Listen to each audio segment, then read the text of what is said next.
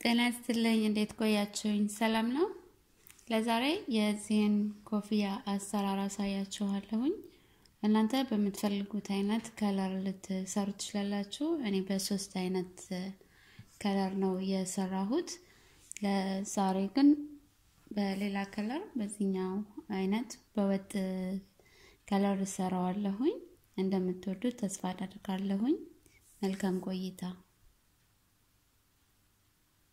እሺ የምንጀምረው ሸምቀቆ በመስራት ነው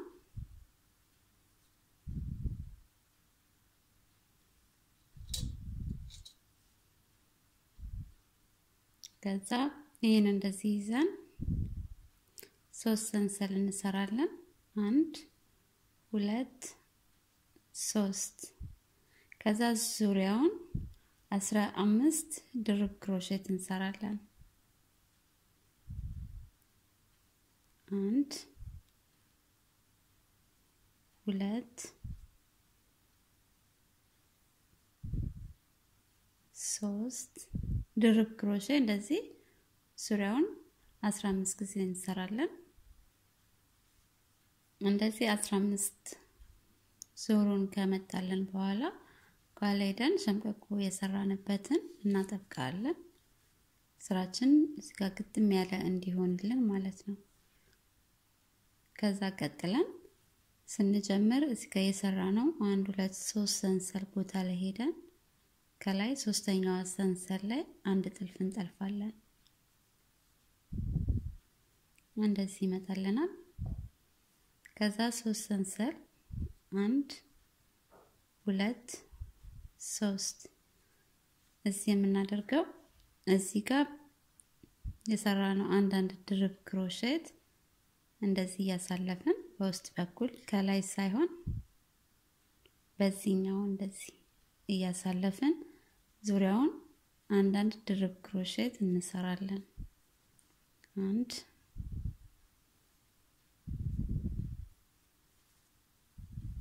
2 ዙሪያውን 15 ይመጣልናል ጉርጉድ ይላል ምንም ችግር የለውም በኋላ ላይ ትንሽ ዘርጋ ይላል ለኮፍያ ስራ እንዲሆን እንደዚህ ያደረጋችሁ ዙሪያውን ስሩና እዚህ ጋር ስንደርስ እንገናኛለን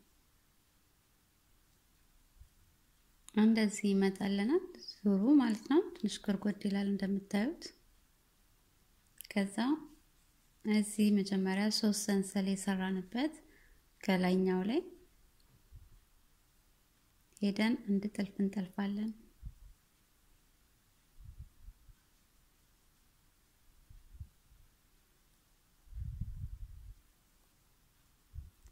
ይቅርታ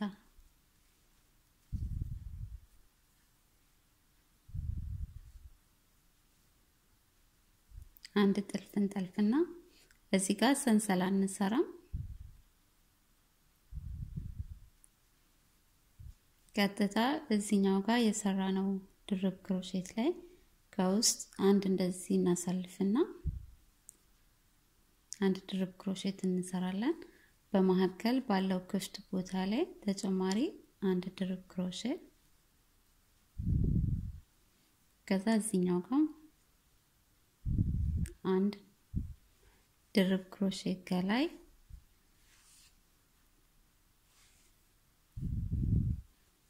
መሃል ባለው ክፍት ቦታ ላይ አንድ ተጨማሪ ድርብ ክሮሼት አንድ እንደዚህ ያደረግን ዙሪያውን እንሰራለን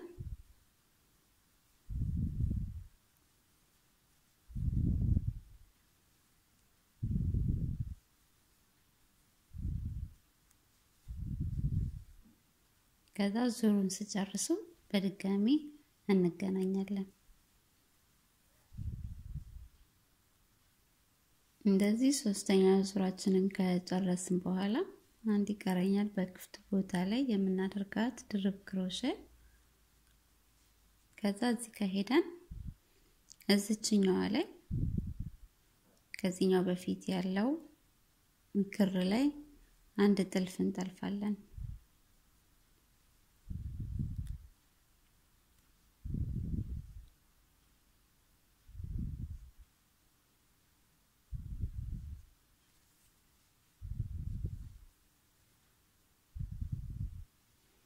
ቀጥለን እዚህኛው ላይ የመጀመሪያው ላይ አንድ ድርብ ክሮሼ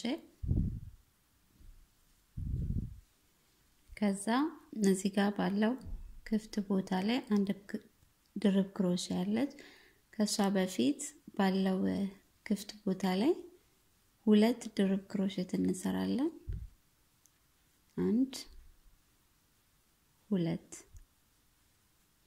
ከዛ እቺኛዋን መሃል ላይ ያለችዋን ዘለን እዚህኛው ላይ አንድ ድርብ ክሮሼ ቀጥሎ ባለው ክፍት ቦታ ላይ ሁለት ድርብ ክሮሼ አንድ ሁለት ሁለት እያደረግን ማለት ነው አንድ ከላይ እቺኛዋን እየዘለለን ይሄኛውን እንደዚህ በውስጥ በኩል እያሳለፈን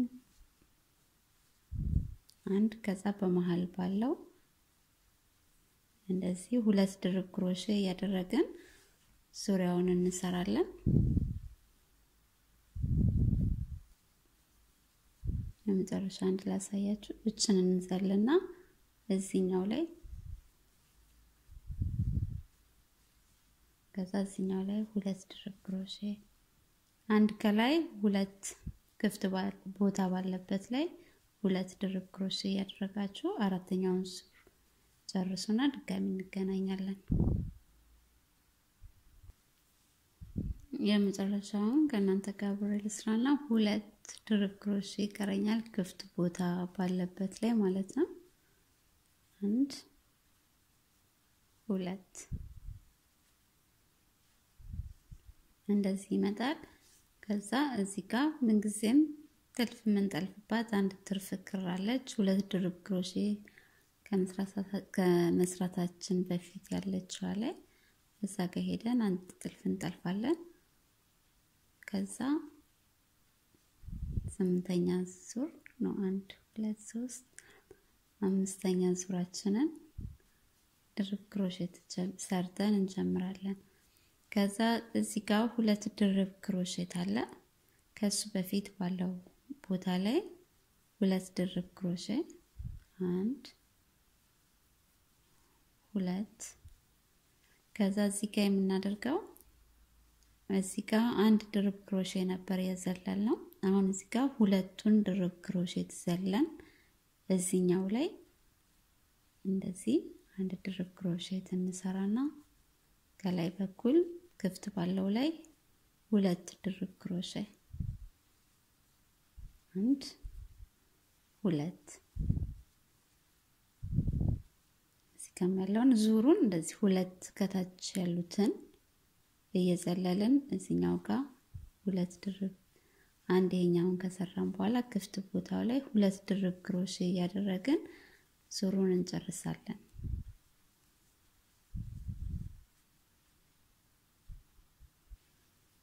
ይሄንን ዙር እኔ ጨርሻለሁኝ እዚህ ጋር እንደምንጊዜው አንድ ጥልፍ ጠልፈን ድርብ ክሮሼት እንሰራና ቀጥሎ ያለውን ዙር እንሰራለን እዚህ ጋር አሁንም እዚህ ጋር ሁለት የሰራነው ድርብ ክሮሼት በፊት ያለው ክፍት ቦታ ላይ ሶስት ድርብ ክሮሼት እንሰራለን አንድ ሁለት ሶስት ከዛ ሁለቱን እዚህ ጋር ከውስጥ እንደዚህ ገባ ይላል ራሱ ሁለቱን ዘለን እዚህኛው ላይ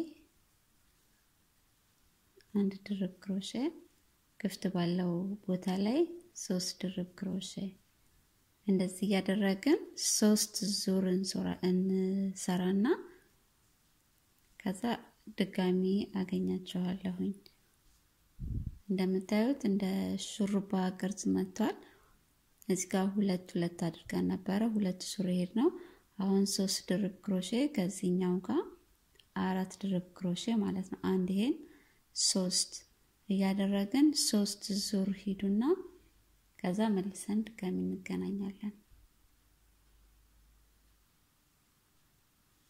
እንደዚህ ነው የሚመጣው እንደምታዩት እንደዚህ እንደ ሹሩባ አይነት ቅርጽ ነው የሚመጣው ሶስት ስናደርግ በዚህኛው የበለጠ ላሳያችሁ የጨረስኩት ስላለ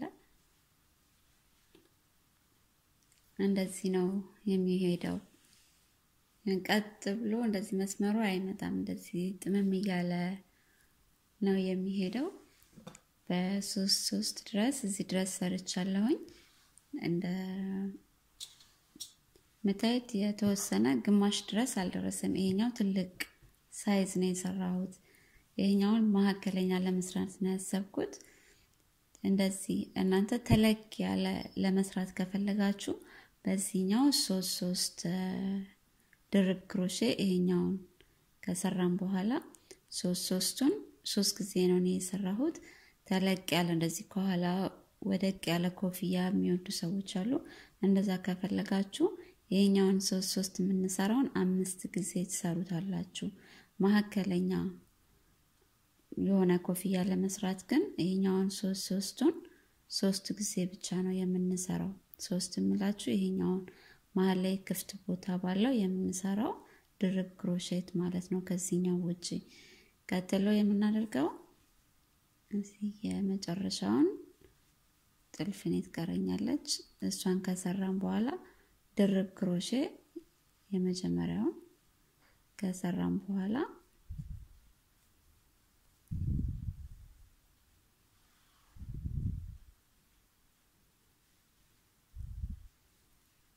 መሃሉ ላይ አሁን በክፍት ቦታው ላይ ማለት ነው 4 ነው የምናደርገው። 1 2 3 4 እንደዚህ ይመጣል። ከዛ የ3ቱን ድርብ ክሮሼት ዘለን እዚህኛው ላይ እዚህኛው ጋር ይሄኛውን የመጀመሪያውን ሲሰሩ ጠበቅ አድርጉት። ምክንያቱም ወደዚህ የበለጠ ጠበቅ ይልልናል። ይሄ ክፍቱ እንደ ዲዛይንም ስለሆነ ችግር የለውም። እዚህ 3ቱን ድርብ ክሮሼ ካለን ክፍት ቦታ የመጀመሪያው ላይ 4 እንሰራለን። 4 ድርብ ክሮሼ እንደዚህ የሰራችሁ የምትፈልጉት የኮፍያ መጠን ድረስ ትሰራላችሁ። እንዳሳየኋችሁ ኮፍያው ላይ ማለት ነው። እኔም የተወሰነ ድረስ ሰራና እንዴት የመጨረሻውን ክፍል እንደምንሰራ ይሄኛውን ማለት ነው አሳያችኋለሁኝ። እንደዚህ ያደረጋችሁ የምትፈልጉት የኮፍያ መጠን ድረስ ስሩና ከዛ ቀጥሎ ያለውን አብረን እንሰራለን። 3 4 ይቅርታ 1 2 3 4 እንደምታዩት እንደዚህ ያደረገ ቅርጽ እየያዘልን ነው። የምትፈልጉት ድረስ በድጋሚ ስሩና የምትፈልጉት መጠን ከዛ ዳርዳሩን አብረን እንሰራለን።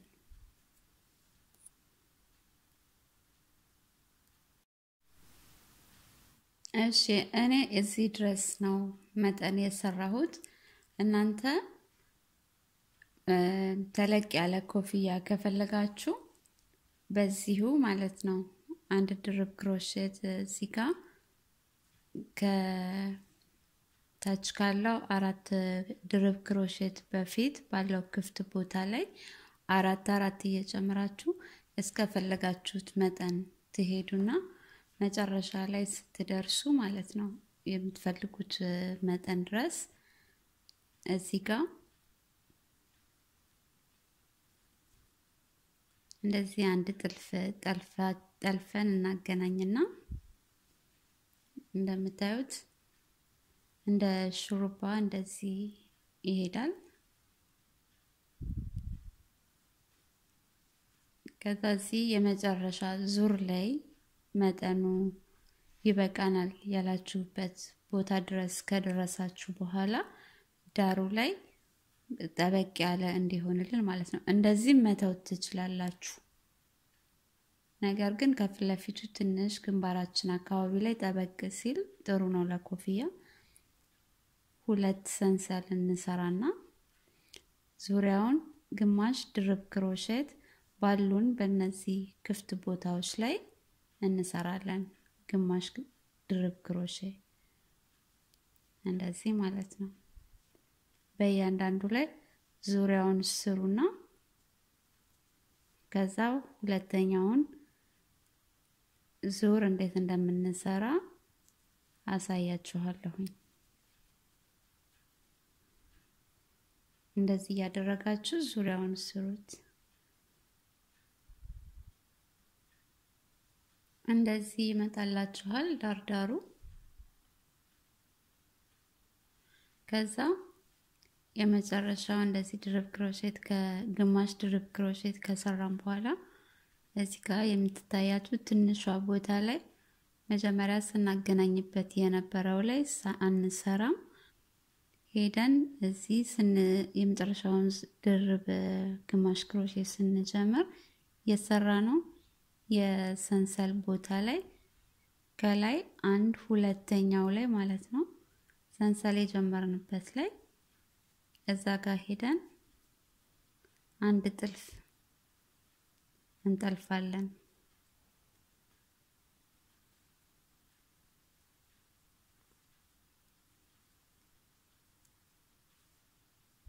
እንደዚህ ይሆንልናል። ከዛ ሁለት ሰንሰል አንድ ሁለት ከሰራን በኋላ እዚህ ጋር የመጀመሪያው ድርብ ግማሽ ክሮሼት ላይ ከውስጥ በኩል እንደዚህ እያሳለፈን አንድ ድርብ ክሮሼት በውጭ ሁለተኛውን ደግሞ በውስጥ በኩል እንደዚህ ቀስ እያደረኩ ላሳያችሁ በደንብ እንዲታይ። ከዛ እዚህ ቀጥሎ ያለው ድርብ ግማሽ ክሮሼት ላይ ከውስጥ በኩል አንድ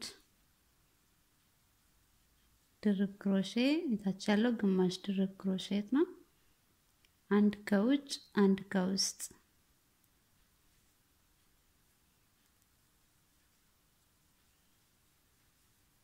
እንደዚህ ያደረጋችሁ ዙሪያውን ስሩና መጨረሻ ላይ ድጋሚ እንገናኛለን።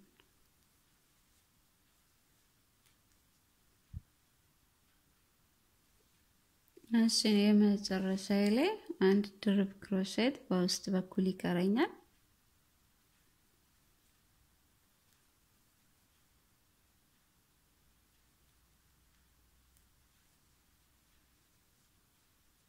እንደዚህ ይመጣልናል።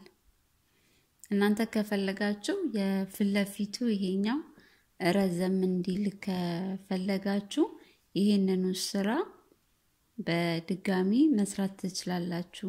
እዚህ ጋር ከሰንሰል የሰራንበት የላኛው ላይ አንድ እንደዚህ ከጠለፋችሁ በኋላ ሁለት ሰንሰል ሰርታችሁ ይሄኛውን እዚህ ጋር ሰንሰል የሰራችሁበትን ቦታ ትታችሁ እዚህኛው ላይ ከላይ የጀመራችሁበትን ቦታ እንደዚህ ያደረጋችሁ አንድ ከላይ ራሱ ይመራችኋል ከውስጥ ያለ ስላለ ማለት ነው። ከውስጥ ያደረጋችሁ መቀጠል ትችላላችሁ። የፊቱ ይሄኛው ስራ ረዘም ማድረግ ከፈለጋችሁ ማለት ነው። ለኔ እዚህኛው ላይ ነው ማቆም የፈለኩት እኔ እዚህኛው ላይ ነው መጨረስ የፈለኩት። እዚህ ጋር አንድ ካገናኘን በኋላ አንድ እንደዚህ እንደ ሰንሰል ሰርተን መቁረጥ እንችላለን። ይሄን ይመስላል ለዛሬ ኮፍያ ስራ አሰራር። አስተያየት ካላችሁ ኮሜንት ላይ ልትጽፉልኝ ትችላላችሁ። ላይክ ሼር ከጓደኞቻችሁ ጋር አድርጉኝ። እንዲሁም ፌስቡክ ላይ እንዲሁም ኢንስታግራም ላይ ኢትዮ ክሮሼት ብላችሁ ታገኙኛላችሁ። ልታናግሩኝ የሰራችሁትን ስራ ልትልኩልኝም ትችላላችሁ። ከጓደኞቻችን ጋር ሼር እናድርገዋለን። በተረፈ ሰብስክራይብ ማድረጋችሁን አትርሱ። ሰላም ባላችሁበት ይሁን እንደወደዳችሁ ተስፋ አደርጋለሁኝ ይሄን ይመስላል ለልጆች ለሴቶች የበለጠ በጣም ያምራል ሰላም ባላችሁበት ይሁን አመሰግናለሁኝ